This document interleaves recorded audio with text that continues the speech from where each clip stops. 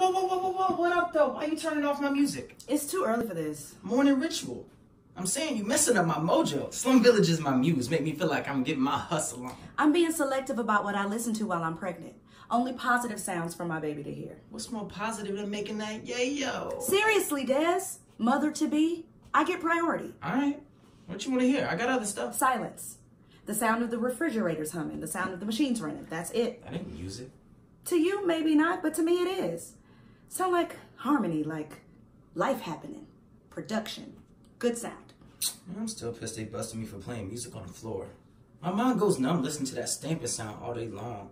I feel like a robot. Won't even let us talk to each other, hardly no conversation, 12, maybe 16 hours a day. A dude could forget how to socialize with the outside world.